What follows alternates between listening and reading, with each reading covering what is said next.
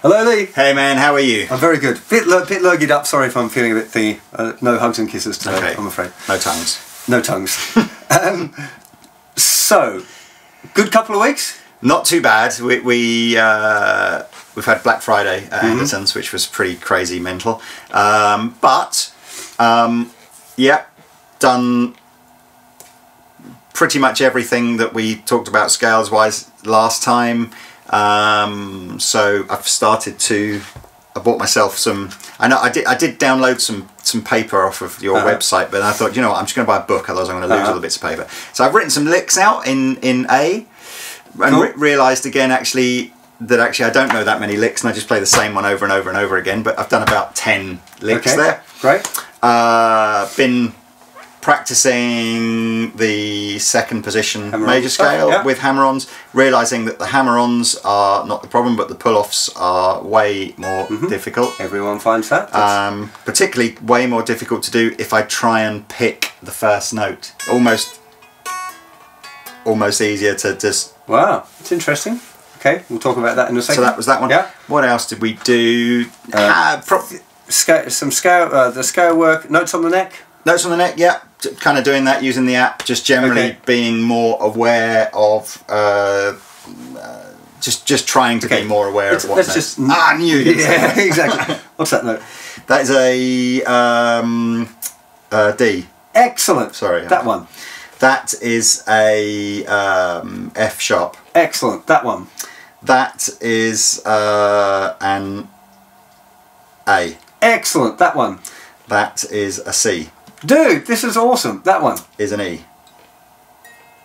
That is a B flat. Dude, this is fantastic.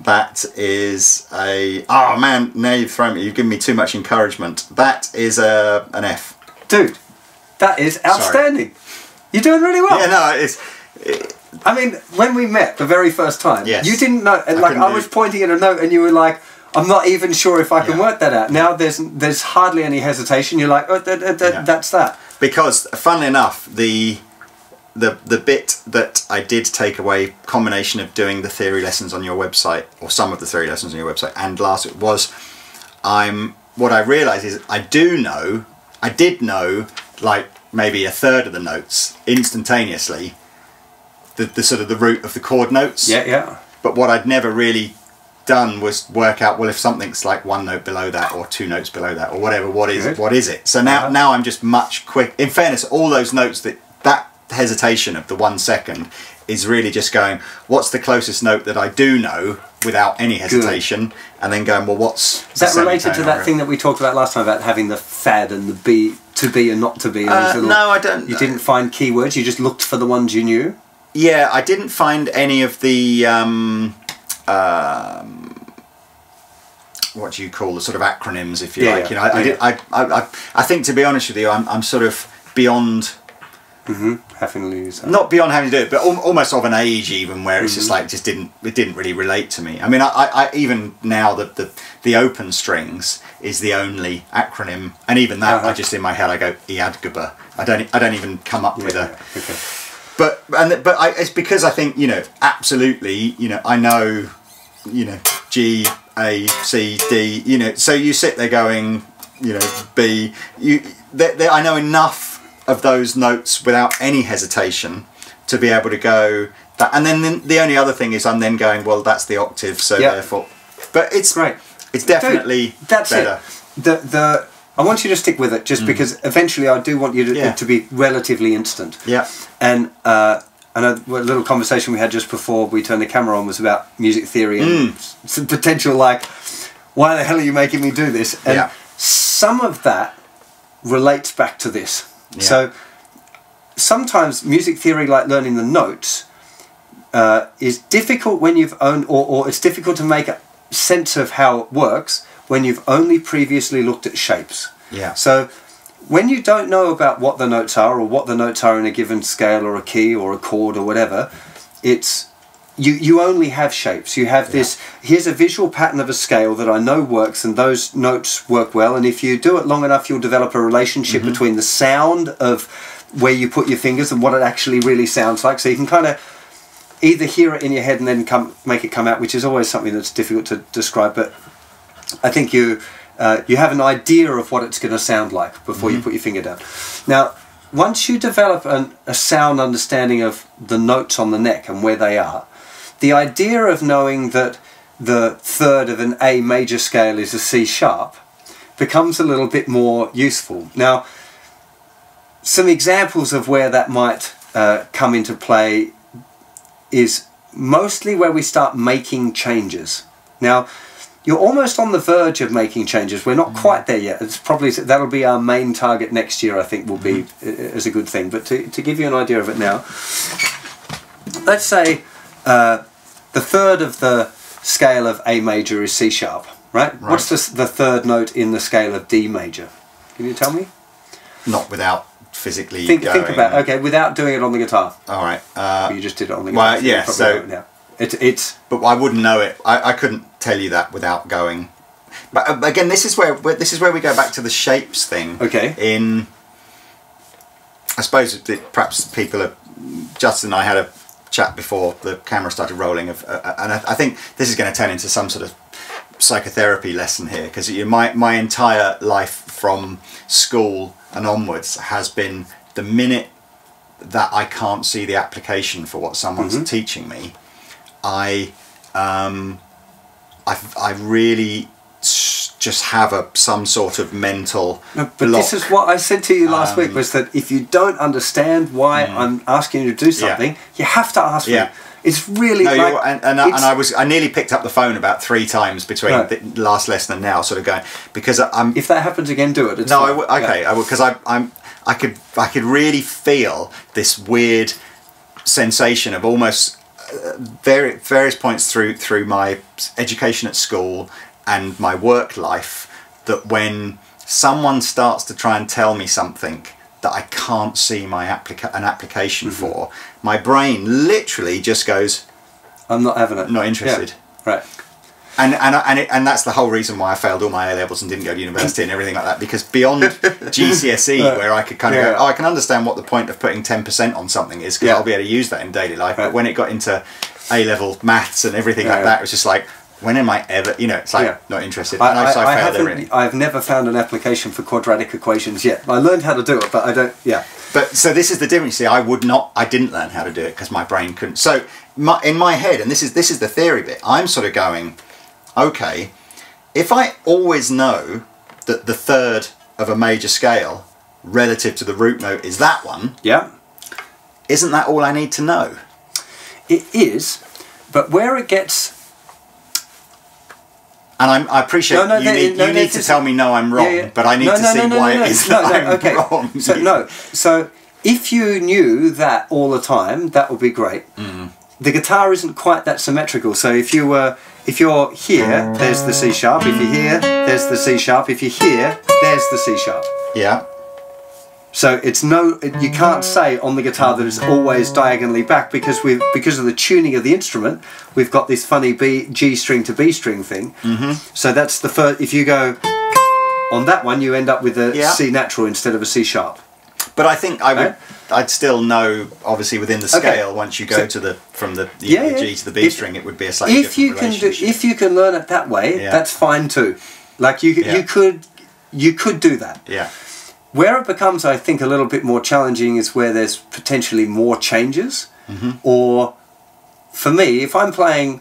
Let's take it back to blues, because I don't want to get all into weird jazzy stuff that you're probably not likely to encounter or get into. But if we're playing a blues in A, and we know that on the A chord we can target C sharp notes, and on the D chord we can target F sharp notes. Right? Because that's... If I'll try and turn around so people can see what I'm doing. If I'm on an A7, the notes that I really want to target within my minor pentatonic are the C sharps, all around like that. Now, I know they're C sharps, but if I said, oh, I'm only going to look at the C sharp relative to the root note as like that, then that one might not be so obvious to go.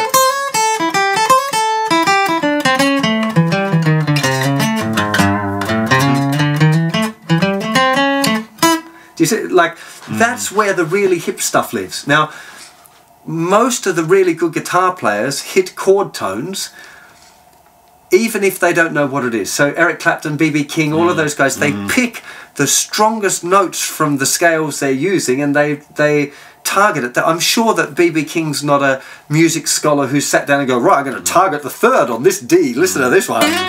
I don't think he did that. Yeah. But his ears have told him that it works. Yeah. And we could either spend 40 or 50 years of our lives perfecting it by listening a lot, or we can learn some of the basic tricks and then learn how to implement them. And I think it's a lot easier if you do it from a theory perspective. That's, hang on, just bear with me 1 second. Yeah. So if we're playing a blues in A and we say, hey, on the A chord we're going to target the C sharps, and then on the D chord, the D7, we'll target the F sharps. Now this one should be easy because that's your little diagonal. This one, it's in the same fret as the D. I'm sure you could learn that if you wanted to.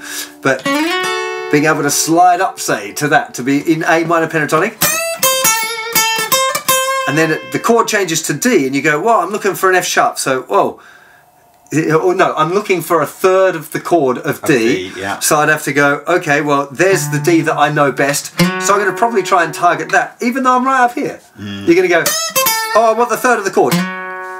But I'm going to go back, yeah. I see. Because the chances of you finding this D when you're here and going, oh, there's a D, there's another D, so there's a D, there's the F sharp, is a lot less likely, because when you're looking at, once you know all of the notes on the fretboard, all of the notes become a little bit equal.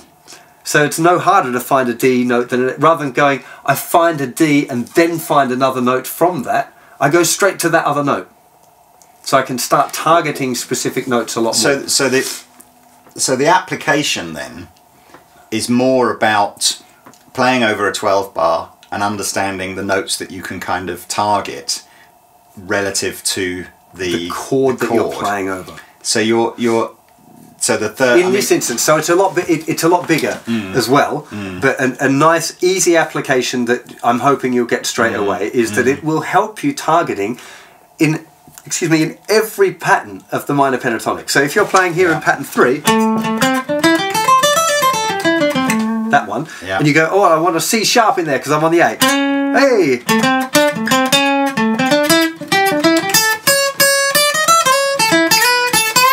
Oh, we've hit the D chord. There's my F sharp. Now I'm going to bend this one a tone because that's my F sharp there. So you can start to, rather than being tied into a particular shape or a particular visual pattern, or trying to find one note in order to try and find another note, because that's the idea of having to find a root note to then find another note off of that seems a bit long-winded, because it has to happen quite fluidly. Remember, the point is that it's got to be fluid. You're not doing that kung fu thing where you go like, oh, the guy's hitting me with a right punch, so I have to use my right hand, and it's too long. It has to become like an instantaneous thing. And if you, let's say, to know the function of every note of every chord is quite difficult. I think I can probably do it most of the time, but if you start throwing horrible keys at me, I'm going to be like, oh, think about it for a second. But for you to learn, say, blues in the key of A, E, D and G, and to absolutely know what the function of all of the notes around that you're going to want to target, the thirds, fifths, sevenths, that kind of stuff, ninths, sixths, it won't be that long. You'll be able to do that by the end of next year confidently.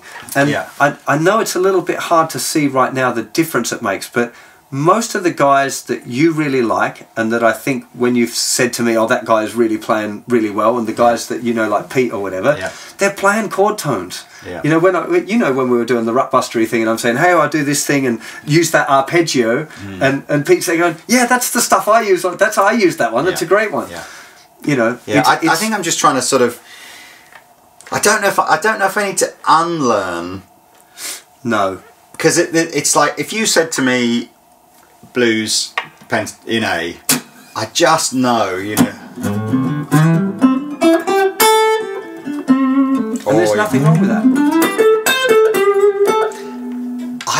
I'm absolutely never thinking that's this particular note, or that's the third or the fifth or whatever. No, because you've never had to do it. I've never had to do it, and I'm not. And now I'm sort of thinking, well, if I'm playing in, I would use that note because I know it fits. In all fairness, the interesting bit here is I've never really understood why that note works over the A part of the blues, but not really over the D part. And it's interesting, you know, I think what I need are those little nuggets from you that says, yeah, don't forget when you go from the A to the D that the relative third needs to change. Yes. Well, a good example with that one when you said you didn't know why it doesn't work over the D is because if you have a look at an A7 chord, I'm trying to remember that they might be watching this note here. When you go to a D7, it's back to that C sharp. So if you played this note over a D7 chord, it's just really, it's not a happy sound at all. No. It's not even like a cool outside blues sound. It's just a bit rubbish. So when you make those changes, it's not about, I think it's a dangerous game to get into the idea of not targeting a note, because it's one of those things where if you think about not doing something, you're actually quite likely to do it. Yeah. So you have to think about trying to do the right thing rather than trying not to do the wrong thing. Yeah. Yeah? Yeah. If you start saying, I must not say the F word in certain circumstances, if you repeat that, you will, because you're saying that phrase over. So when you're trying to do these things, rather than thinking, okay, on the A, I can't target that one. It's too long-winded. You just think, oh, I'm on the D now. Here's the notes that I want to target within that pentatonic scale or that major scale. Yeah. Does that make sense? No. I think it's sort of. I definitely think I need to sort of perhaps go away and process and just persevere more. I just know that my learning style is I find myself, I'm on your site and then I get to the end of a page and I literally go, I haven't actually read any of that, have I? I've read, you know, my eyes have looked at the words and I've got to the end and I'm just like, I haven't actually taken any of that in. But what would be really helpful for me, and I suggest it to you guys out there, if any of you are doing my theory course as well, is you can email me or they can leave a comment in the thing. If you don't understand the point of it, at the bottom of the lesson, there's a comment section below. You should go, dude, I don't understand why I'm learning this. Tell me, or I'm not going to do it. Because the onus is on me. If I'm expecting you to put your time and effort into doing something, you need to understand how it is. The only caveat with that is that sometimes the result or the answer might be, like I'm talking about target tones within the pentatonic scales. If somebody's not aware of chord tones even when they've learnt the major scale, that's already a difficult thing, because at that point in the theory course you haven't looked at a chord yet, you've only looked at the scale, so they'll be like, what's a chord, why chord tones? Chords come from scales, what are you talking, you know? So sometimes it can be difficult as a teacher, a little bit. I have to go, look, I've taught this stuff loads of times, I promise you, when I did music theory at school, it was sonata form, it was studying counterpoint and Bach chorales, so looking at like 10 voices and why they have to move in a certain direction and where they changed key, and that stuff was really useless for me as a rock guitar player at that time. And luckily I had a better teacher when I got to the conservatoire who said, all that stuff you learned, just chuck that away. We don't need any of that. What we need is arpeggios, you know. And then we started again from there, and it suddenly made sense. So, if there's any more stuff, if you're going through the theory course and you're just like, dude, this is just bollocks, I don't understand why it is that we're doing this, drop me an email. I certainly will. There's one that you're going to have that for, which I even put in the course saying, look, this is a little bit outside, but I think it's really valuable, and that's learning to name intervals, like to be able to understand why you'd call the distance between two certain notes a major 6 or a flat 7 or an augmented whatever. The reason I teach it in the theory course is because it makes you learn the notes better in the keys. That's why it's there, but it's also a useful skill for later on. But everyone asks when they do that, like, man, why are you making me do that? Yeah? Does that make sense of the theory? Is there anything specific on the theory course, actually, before we move on, where you were looking at and like, I don't get why you want me to do this? Well, I think the last bit that I got to was, was fundamentally being able to know what a scale was based on the number of flats and sharps that were in the scale. And I was sort of going, the question wasn't so much, I don't understand why Justin wants me to learn this. It was more a question of, is this ever going to be something I'm going to go, oh, that's handy, because I saw it had this many flats in the scale, therefore it must be this. So let's say when you're doing the exercises on the site, and I give you all of the different keys, the exercise is about learning to recognize the amount of sharps and flats and being able to relate it back to a particular key center. In the real world, when you're playing guitar in rock and pop and blues, you're likely to come across E, A, D, G, C, possibly B flat, but only if you play like jazz or with horn players. Never G flat or D flat or F sharp or whatever. Those keys you might encounter in some sort of theory context if you go down that route, but in your normal playing you won't. So if we pick those 5 really common guitar keys, none of them are particularly hard. C has no sharps and flats, G only has 1 sharp, D has 2 sharps, A has 3 sharps, and E has 4 sharps. That's not too much to remember. And therefore, when you start, like if you picked up some sheet music and you go, oh, I wonder what keys this John Mayer song's in, and you look at some sheet music online or whatever, and you look at it's got 4 sharps at the front, you go, oh, 4 sharps must be in the key of E. I can use the E major scale to solo over this. All of the chords are likely to be the chords from this key. Right. So that's kind of the point of that, and it's less useful these days where there's so much tab online which doesn't have the dots anyway. When me and you were growing up, the only source of, like, if I couldn't work out a song by ear, I used to go to the music store. I probably couldn't afford to buy the book, so I'd open it up and have a look at Brown Sugar, and I'd go, what key's it in? Right, it's got 4 sharps. 4 sharps, that's the key of E. Right, so it must be in the key of, okay, well, that makes total sense. I think you're right in the sense of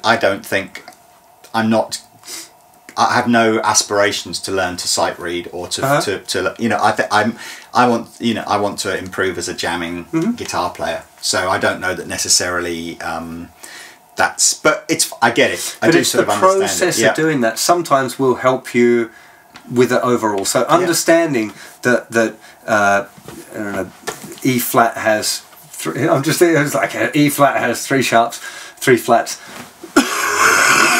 Oh dear. I'm going to blame that on my just saying that E flat has 3 sharps. I was like, can I hold this cough back? Can I hold this cough back?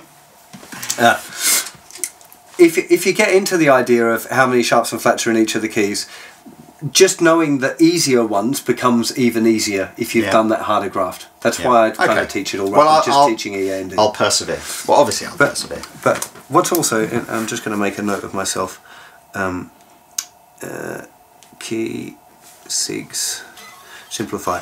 Now, what's really important and really helpful for me as well, Lee, and it's one of the things that I quite enjoy about this, is because a lot of people, the comments say, I'm just like Lee, Lee's exactly that. So if you're feeling that, I can guarantee that a lot of people out there are feeling the same thing. So one of the things I'd like to do is to make sure that that theory course is set for you, to make sure that it's like, this is why you should do this. Yeah, I don't know if that's why people are relating to this, or some people are. It definitely feels a bit like the theory course is like, right, I'm assuming you've never played the guitar before. Here we go in the steps. So, but I'm guessing a huge audience for people that want lessons are at a certain standard already, and it's quite difficult, I think, to dip into that. Not dip in. It's quite difficult to start at the beginning of that theory course. And feel like, okay, but how is this helping me? Yeah, or I don't know. I mean, I think also as well with theory, setting kind of like an expectation around. Why are you? What is the point of this? You know, if what you're sort of saying is, you know, fundamentally a lot of this theory is to sort of help you so that when you get a piece of sheet music you can understand. And I'm sort of going, I'm never going to get a piece of sheet music and look at it. I don't care about that. And like you say, I read tab, or you know, not read. I would, if I wanted to learn the notes something, I would look for the tab for it. I wouldn't. But where you will find it useful is things like seeing a bunch of chords together. So because the common guitar keys are quite limited, when you start to see, when you look at, I'm trying to think of a song with not a blues. Well, you Tears in Heaven, something like that. Okay. And you look at it and you go, oh yeah, it's got an A and it's got a F sharp minor in it, it's got an E in it, and as soon as you see those you're going to start going, oh, we're in the key of A major, just because you're used to seeing the A major and the F sharp minor together and the E, and the fact that you've got that as an idea means that you can solo over that thing straight away, and you don't have to go through much more process than that. That's the bit of the theory which we covered more in Rut Busters than we have in this series yet, that really I mean, I'm hoping. Some of that's coming up. So those things where we learned like the 1-4-5 on the neck and that stuff, that's coming up in the theory course. So I'd kind of jumped way ahead to give you tools that were really useful straight away. And now I'm saying, well, look, before we build on those tools too much more, let's build the foundation up underneath them a little bit to make them solid. That's kind of where I feel like it. Does that make sense? Yes, it does. Do drop me an email though if you're like, man, I don't get this. What are you talking about? And what I'm going to do, which hopefully will be interesting for any of you doing the theory thing, I'm going to go and put a Y at the top of every one of those lessons and go, this is why you should learn this, because I think that's actually could be really important. Okay, so theory we've done. I'll just do a left-handed tick there. Okay, let's talk about lick book for a second. So, you said, oh, I don't have as many licks as I thought, and I ended up playing the same ones over and over. Well, because obviously I thought there's no point writing the same lick over and again in like 10 different keys. No, so I've just stuck with key. I've stuck with A, and I've kind of gone through, and I've actually sort of gone. I don't really know that I've got that many licks. You know, it's just like it's embarrassing, really. Shouldn't be embarrassing, but let's figure out. So, what was the point of the lick book? Remind me again. Why did I want you to do it? Well, I think this is a good question, actually. I thought it was a sort of a transcribing exercise, and also just an exercise in getting the, you know, not formalising, but just going, well, what are the licks that you know? Okay, that's good. They're both good reasons, but there's a lot more to the whole lick book thing. So give me the first lick off that. It looks like your little slidey one. Oh yeah, is it this one? What have I done? I've gone 7 to 9. So hang on a second, that must be a slide. Yeah. Oh, and I've written a little S over the thing, so that's a slide.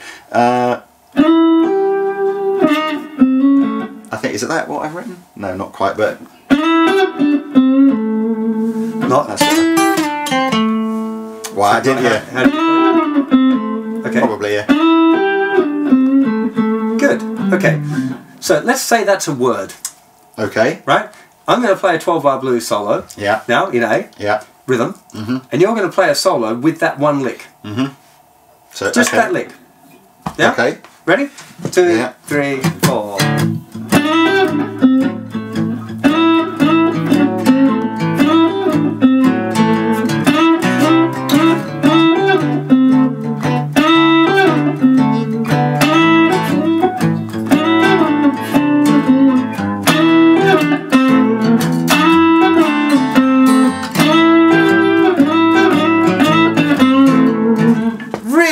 There we are. So rehash the same lick in 3 or 4 different times, but it sounds cool. Sounds alright. It's like you're a bit boring, but potentially a bit boring because you wouldn't normally use one lick for the whole thing. But one thing that you're potentially guilty of sometimes is playing a lick and then playing another lick and then playing another lick without repeating enough to make it feel like you're saying something with the phrase. Yeah. Now, as soon as you started doing that and I forced you onto the one lick, you automatically did a couple of things that I would have asked you to do had you not have done it. One was repeating little bits of it. So there was quite a few. You went. I mean, when you listen to great guitar players now, and in fact, one of the, actually, I was going to put on the list is a listen.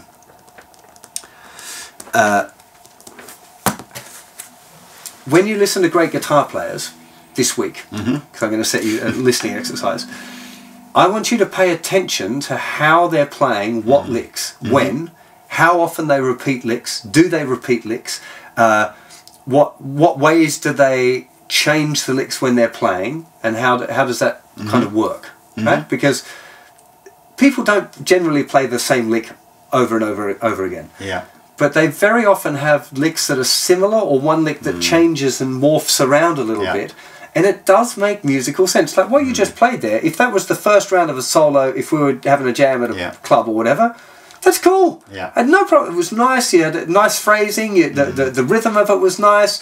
It was like, I'm feeling that. Much more than if you just played like a whole bunch of different licks one after the other. Yeah. Sorry. That's right. I funnily enough, I actually would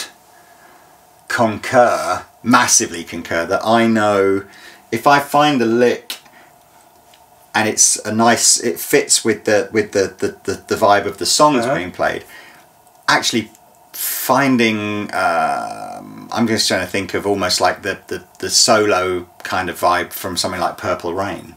You know, it is dun dun dun dun dun dun dun dun dun dun dun dun. You know, And it's because almost you just go, well, it's so beautiful and it's so perfect for that, and it's almost like being sung or rather than played. Yeah. If he'd have played dun dun dun dun dun dun dun dun dun dun dun dun, and then something different, it was like, where's the beauty in that kind of phrase? So I agree.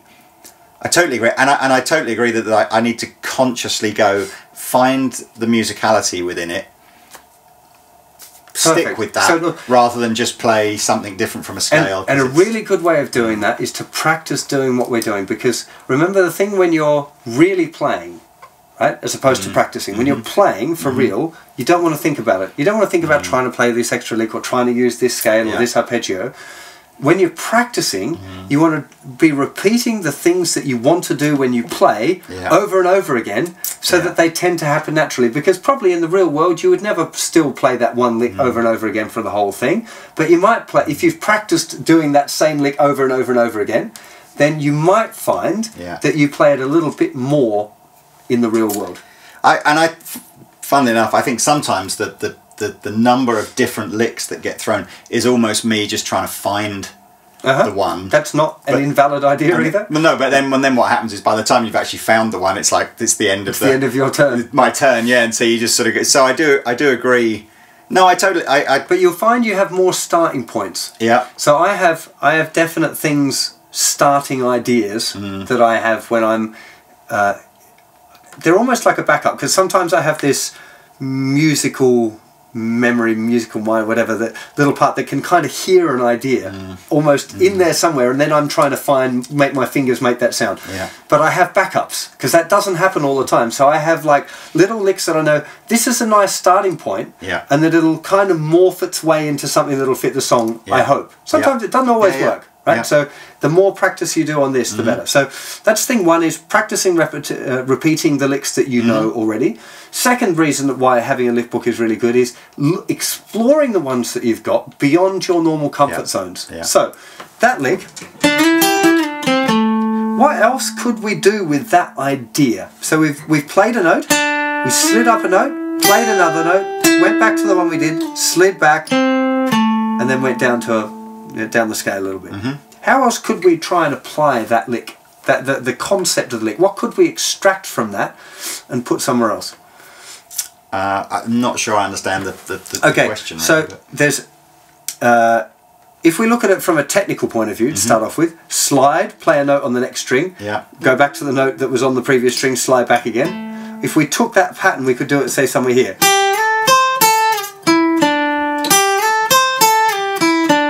That's the same.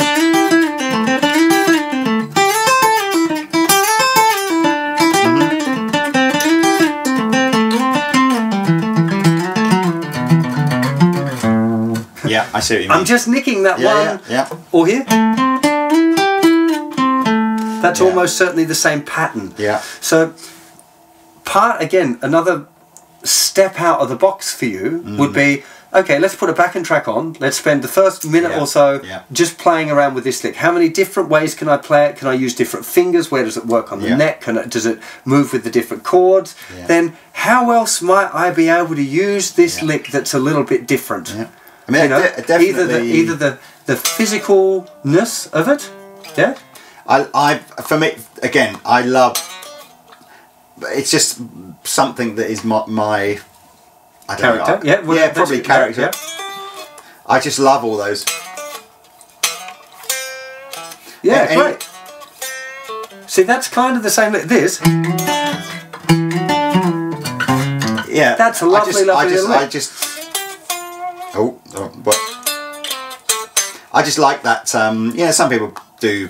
I think I would go for the slide over the bend, just because it's. And I agree, it's worth me trying to sort of just go. Well, if that's sort of my thing, just try and find other ways of using something that's already really natural to you, but try and find another context for it. I haven't done this, but doing it, I'm like, yeah, that's actually pretty cool. That's a really interesting little.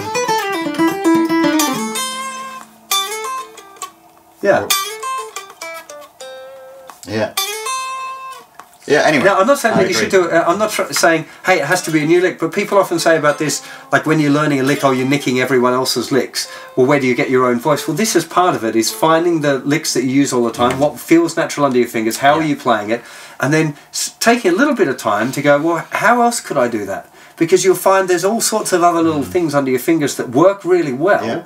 And rather than me trying to go, here, you've got to use this funny finger and learn this difficult lick that feels natural and doesn't feel kind of comfy for you. If we take the ones that you like and change them up a little bit, you've suddenly increased your vocabulary big time. Yes. Is it worth me also... should I sort of combine that with the sort of, this idea of sort of targeting the third of the... So, you know, I'm just conscious that there's no third in there. That's a pentatonic lick. Yeah. So it doesn't have a third, but you could go... Or... That's, yeah. So I would do that in the sense of...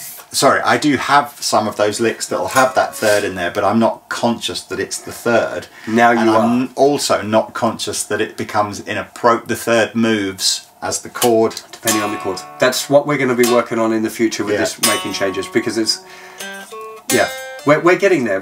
I'm trying to introduce this stuff a little bit slowly. I should kind of point out, a couple of the guys in the comments of last week talked about how that I was laying it on you a little bit heavy and saying like, hey man, you're giving him a bit much stuff. So just so you're aware, I'm still testing you as a student a little bit to find out, because what I want to do is give you enough stuff to really keep you absorbed and interested, possibly just a tiny bit too much, but not leaving it underfilled. Sometimes I will. So sometimes if I'm seeing you as a student, like, okay, I can see he's really struggling with that, he needs more stuff, I'm going to cut down on what I give you all the time. So I'm still learning a bit about you, about what you like and the way you absorb stuff. So if it ever feels like completely overwhelming and I haven't seemed to have noticed, don't worry about it. And again, as a student, and funnily enough, I got described by equally a couple of people as like the world's worst guitar student because I'm my attention straight. Hopefully you now, if I can see the application for it, I'll go well over and above what's expected. But if I can't see the application for it,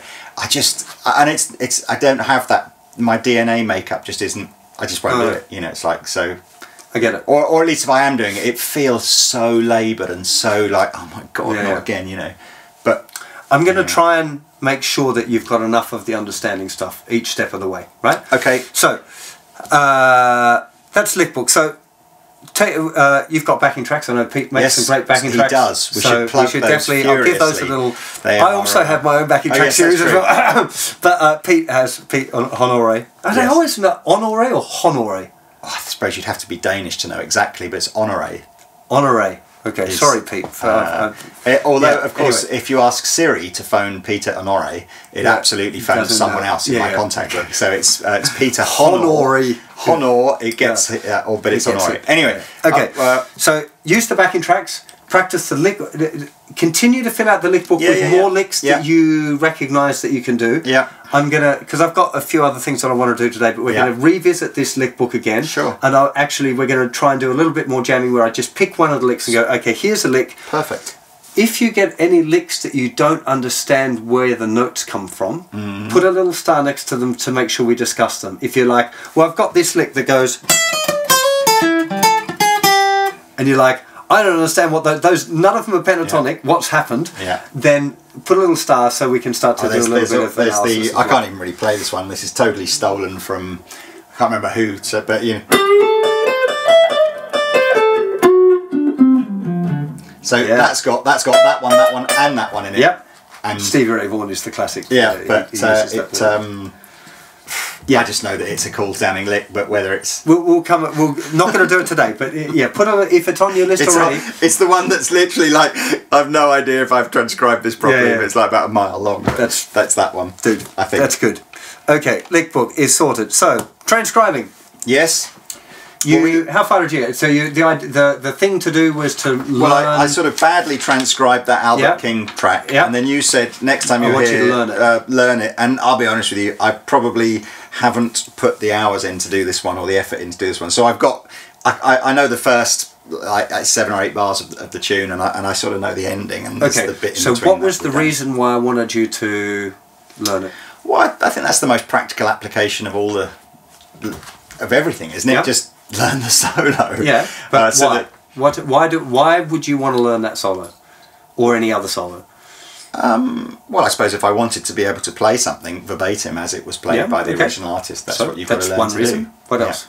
That's like the smallest reason. Oh, really? Okay. And I suppose to learn the licks that artist is playing and try and add them to my own repertoire. Okay, that's a big part. So when you're learning a solo by someone else, it's not so much about learning to play that solo, because if I go to, unless I'm going to see the Dave Kilminster play The Wall or whatever, in which case I do want to hear all of the original solos. Most times I don't want to hear the same, a covers band play exactly the same, so I want to hear them be creative with stuff. So the point usually when you're learning a solo is to look at what's being played, analyse it, find the bits that you really like. Okay.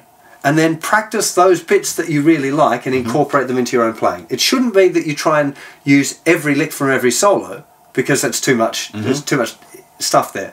So when you're learning that solo, I want you to go through and find the sections or the parts that you really resonate with. And if there's none of them, then we just have to do a different solo. But I mean, that particular solo has so many little things about it that I think are worth exploring and kind of interesting.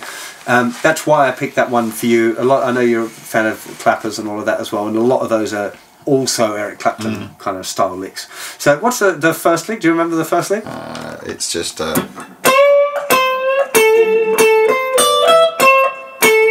Good. Okay. Nice vibrato, Lee. So I'm making note of that. And also you got the bending nice. You got a nice little curl on the third.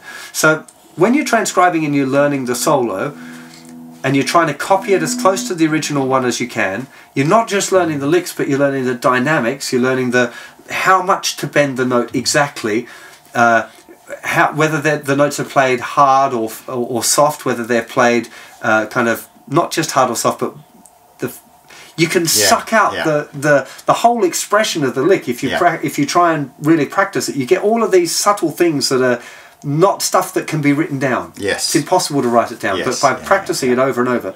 Now, all of those subtle things are things that you can then use in your own improvisations, but they're also things that you can use on a particular lick. So, that lick here. Okay? All of that could be a couple of licks. That is a lick on its own, and that's one that almost everybody uses. They quite often use it here as well. Yeah. That lick is more commonly played here. Doesn't matter, and you want to know because there's no indicator when you're transcribing as to where it's played other than just experience. So let's take that first lick, the very first one. Yeah. Is this on YouTube, by the way? No. That Albert King, because fine. I still haven't worked out how to get the track to play on my iPhone, so I'm only ever able to play it on my desktop at work. But anyway, how to get the track on your iPhone? You'd have to go to put it into your iTunes library. Yeah, I don't think it. And then sync it. Oh, okay. Yeah, no, you're probably. Or I could text it to you, and then you can save it to Drive. We'll just try and do it after. Yeah. So first lick. Well, excellent. Keep going.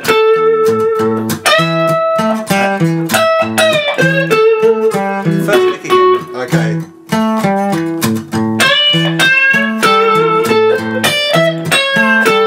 And again.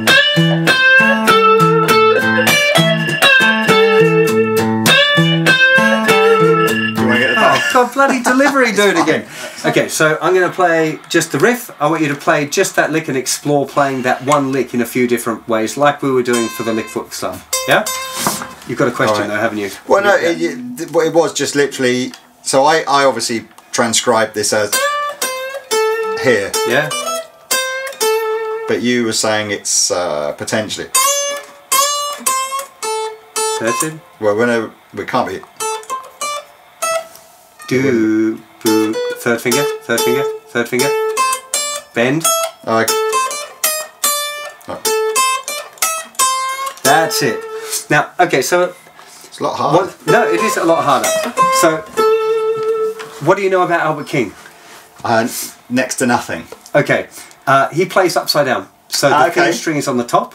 Most of his big bending stuff is on the thin string, and he pulls it down, and he can get insane big bends. Right. So when you're trying to replicate his style, it tends to be the big bends are on the thinner strings, and they can be quite wide and quite heavy. So that's one of those. Right. When I said it's more likely to be here, that would be the reason. Right. Okay. Fine. And that's one of those, like, you only get that when you've studied a bit beyond, like, just learnt one solo, when you've really tried to give it a bit more research. As I said, the more you get into this, the more detective-y you'll become, and you'll start be wondering about which finger would they have used for this. How do they? You know, I have to do it because if I do it the wrong way, the internet reminds me very quickly that I've done something wrong. But you know, even for my own personal development, I was always a bit of a geek to try and figure out, you know, what string was it on, what finger might they have used, that kind of thing. Yeah. Yeah. Okay, let's have a go. Just that the very first. And as many different variations as you can on that. Okay. Yeah. How would I? When you say vary, how can you vary it? Like when we did the lick book, and I said, okay, what else can you do to it? Okay, fine. Yeah. Yeah. See if you can potentially mix it in with something that you know already. So maybe you go, and then what lick do you know round here?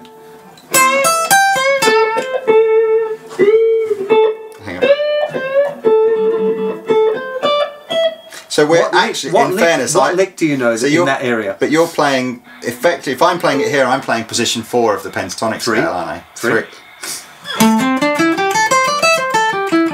That's 3. I always thought that. Oh, that's 4. That's 4. I thought. Why did I think that was 5 then? 5 is this one. Of course. Right. Semantics, I know, but yes, I'm playing it in the position below what I would normally play.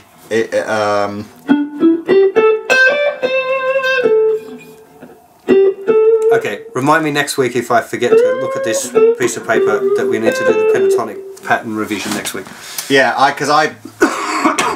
whatever, like you say, let's keep it for next week. All right. Let's just have a quick jam on that lick. Yeah. 3, 4.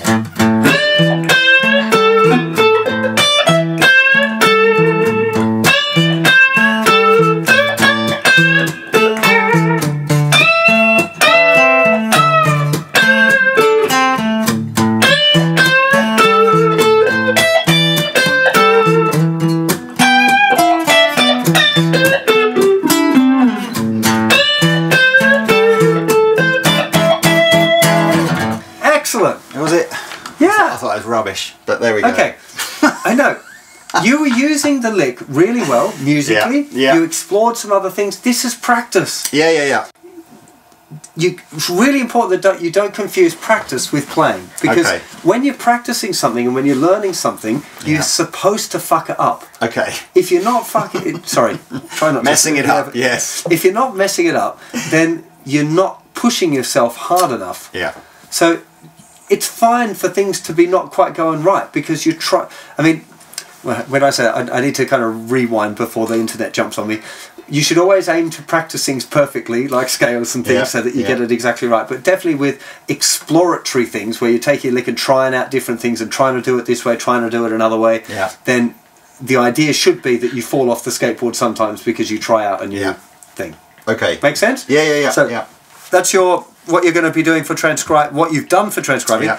This week, you're going to do transcribe 5 Eric Clapton licks that you really like. Okay. So I want you to listen through, and this is going to tie in here now. I'm going to specifically make it Eric Clapton. Do you like the Beano album? Can I just do all the ones off Layla? Yeah. Okay. It's all cool. Are you familiar with the Beano album? I couldn't tell you what songs. John Mayall. Yeah, the older stuff. The first one. Mm-hmm. Are you familiar with it? Well, I've got it, so I'll know it, but I can't tell you what songs are on it particularly. Okay. So I think that there's a hell of a lot of good things in that record. If you like Eric Clapton, if you scope out what's going on that record, it informs almost everything that he does later. Okay. So it's a really valuable 5 licks thing. from Beano. I can do so that. what I want you to do, there's two parts of this. First of all is listen. I want you to find at least once a week, a half an hour where you can sit down and do nothing but listen with no distractions at all, no phone, nothing, headphones on, and you're going to sit and listen for half an hour this week it's going to be Beginner. See if you can do it just once a week. I try and do it almost every day. For at least 15 minutes to half an hour. I aim for half an hour. It used to be an hour, but I just get busier and busier. But there is so much good stuff about just listening because we don't do it anymore. No, I agree. When I was a kid, I used to listen for hours and hours to Floyd records, sitting there with the speakers around my head and just go, "Wow, it's amazing." We just forget to do that a lot. So I agree. You're going to listen. What I'd like you to do is listen, have a little notepad next to you, and if you hear a lick that's like, wow, this is outstanding, have a quick look and go, oh, it was track 5 at roughly 3 minutes or whatever, and just write it down. Then I want you to go back and I want you to try and transcribe those ones. Okay. So be aware when you're deciding which ones to do that if it goes it's going to probably be quite a lot harder than another one, and that's not I'm not trying to put you off from having to go at a hard one. There shouldn't be too many of those don't go like I'm going to pick. You'd be surprised. There's some tricky stuff. He does some I'll avoid things. the tricky stuff. So yeah, transcribing is Eric Clapton, but combining that with listening. So 5 licks. Now we've got the scale work, and we've done notes on the neck as well. We've talked about the max chill out stuff. I'm going to add that's for me. Okay, scale work. Pattern 2, major scale. Just give me a look at straight, play it up and down, please.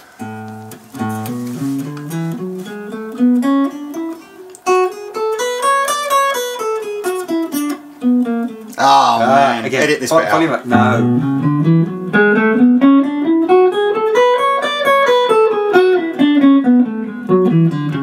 Yay! That's what it's normally like. I don't know why I can't. Dude, it's I've told you, it's normal to find it weird in front of teachers. I still do it if I play in front of people, whatever that may. It's just normal. That's gone really well. Yeah. So the bit that you said last time is try and do it as hammer-ons and pull-offs, which is not so bad going up, but good. That's not too bad. But coming down,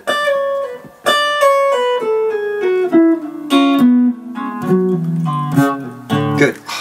The trick for doing that right is just to do it slower. Yeah. Yeah. But and you're picking on the. Yeah, you pick when you go to a new string. Pick, flick, flick. It is look if you, in the real world sometimes you're going to go just crazy and not have to you don't have to pick it. But at this point, I want you going pick, flick, flick. This slowly or slower to develop the control of those fingers, because what you're struggling with at the moment is the control, and I can see it because when you go here, this finger's kind of like not sure it wants to be down. It needs to be fully down before that flick happens. So put it down. The other two are prepped up. Flick, flick. It is harder. Everybody, including me, struggles a lot more with the flick offs. The other thing is, I don't know if it's a muscle memory thing or whatever, but just on the way down, so that sort of this finger is so desperate to play that note. Yeah. You just have to tell it. But it's just and it's just like why? And it's just I don't know. I've seen people have the same struggle. It wasn't one of the struggles that I had. That's it. Okay, turn your volume up. Move the scale shape back 2 frets. That's it. That's now G major.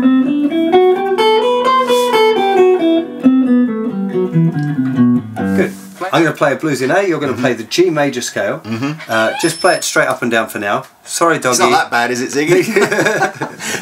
Okay, here we go. 1, 2, 3, 4.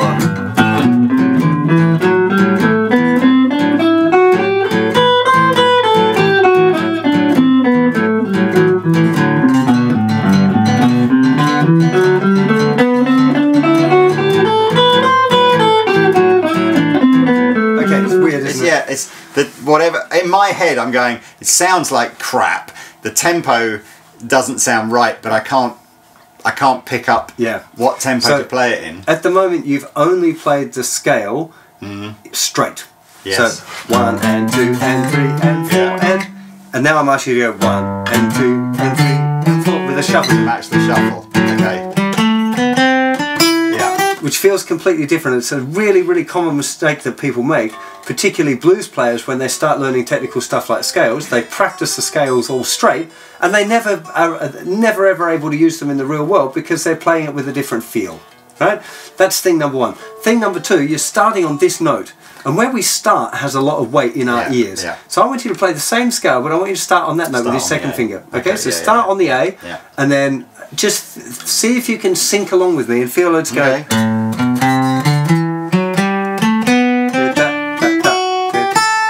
I know you've got a good shuffle in you. I've heard you used it, you know.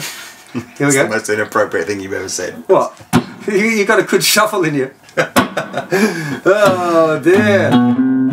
There we go. You can watch Lee do his shuffle. Yeah, okay. Let's try it again. Lee's privates. Here we go. 3, 4.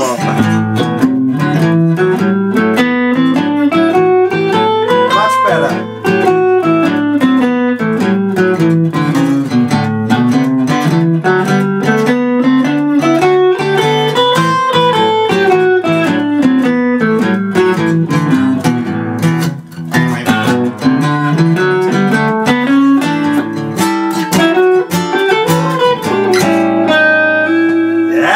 Funky on the end. God.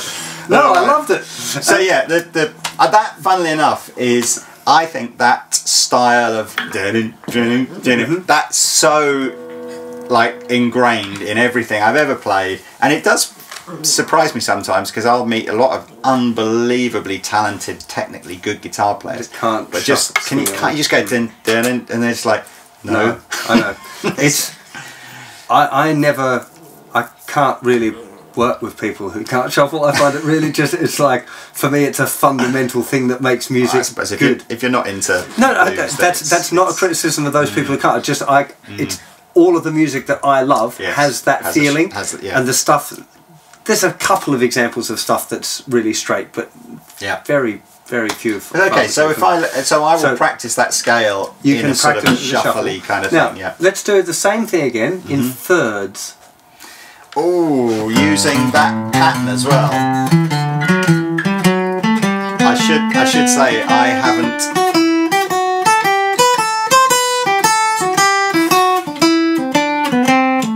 No, you haven't. I mean, I've done. No, that's. I know I can do it. I've done that one, but I've not even. Oh, you haven't done it on that one on the 3/8 string scale. No. Okay, then I'll let you off. I think we did do that last time, but that's it.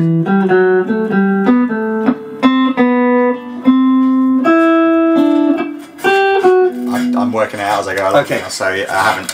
Siggy, that's a metal cage. You don't want to try to eat that. Yeah. Sorry, doggy. Okay, let's just do this little bit. Justin's eldest child we're just talking to in a cage down here. In case Don't be naughty around my house. You end up getting locked in an aluminium cage, don't you? Poor Ziggs. If we did do that last time, I apologise because I haven't practiced it at all. Let's just do this part.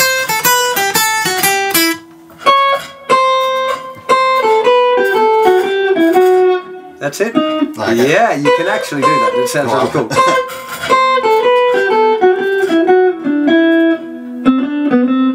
That's it. Just enough. That's too much. Here we go. Just that first part. Just the thinnest couple of strings. Okay. I just want you to experiment with it. Here we go. Hang on.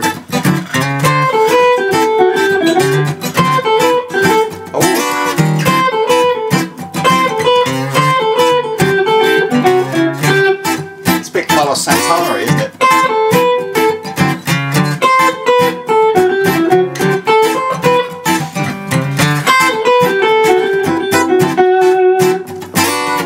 That's cool. I've suddenly put it in a new context. Yeah. Where it's like, oh, hang on, I've got all my funky stuff going on now. That's it. Now what you were doing there was playing over a D chord, which is this idea of using the D Mixolydian mode, right? Oh no, here we go. I knew sooner or later you get onto rabbit diseases. Yeah, exactly. The rabbit diseases are really cool, actually. Yeah. And we are going to go there, okay. right? But Not today. I just wanted to give you an idea. I wanted to, one, explain the shuffle thing so that you don't spend far too much time practicing it straight and never think of it as being a shuffle and then wonder why the two don't relate to each other very well. So stay aware of that. I'm going to practice that thirds thing like crazy. That's awesome. Yeah. Now, you've suddenly gone to these fingers, Lee, and what's going to happen? No. Okay, it's not bad at all. Why isn't it bad? I mean, it's just how I would normally play. Why might it be better to do that? Why might it be better to do that? I mean, it certainly feels more natural to me just because of how I always play. If we practice it like this... I don't know if anybody... So, if you practice this, and then you're playing this, do you think that this is naturally going to happen? No. No. So when you're practicing, one of the things that you're going to find is you want to, whenever you're learning a new phrase or a new idea, think of it in the context of the stuff that you know and how you play. So as an exercise, this is really good. But if you're going to come to actually play it, then this... That's okay now, is it? Okay. Now, look what I did.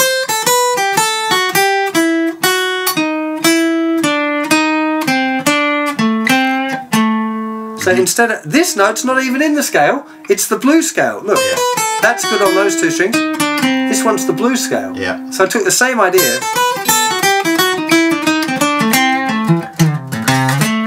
and suddenly you've got some pretty funky cool stuff going on. That sounds cool. So what I want you to, one of the things that we want to start doing is with things like the thirds and later on when we start doing fourths and fifths, other pattern ideas, is being able to apply them onto the guitar straight away. Okay. Yeah. So have a go at using the thirds in the 3-note string pattern, in using the G major scale, but playing it over an A blues. Yeah. Think about starting on the A, just so you don't train your ears up to be hearing the G. So yeah, start on that, or start on a different A. You could start there. Okay. Yeah. Third finger. What finger? Look. Little finger, little finger, little finger, little finger, little finger. Little finger where? Oh, sorry. Let me explain. I'll do this to camera as well. Though. This is if you're doing the whole thing. Yeah. You'd start little. If you're going to start on that root note, you'd go little finger, second finger, first finger, little finger, first finger. Lay it down. Third finger. Lay it down.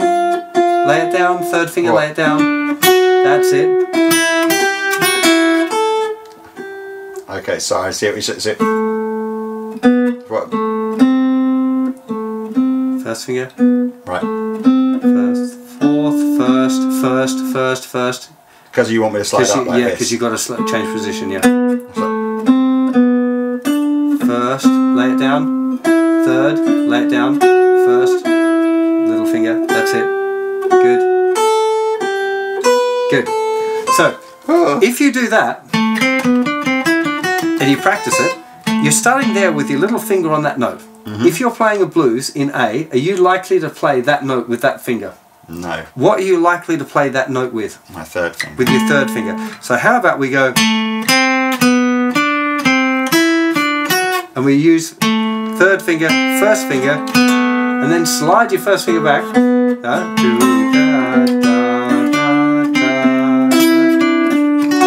That's it. Now, that lick, that's it. Yes, yes, yes, yes, yes, yes. Good. So that. Oh, nice. So there's it.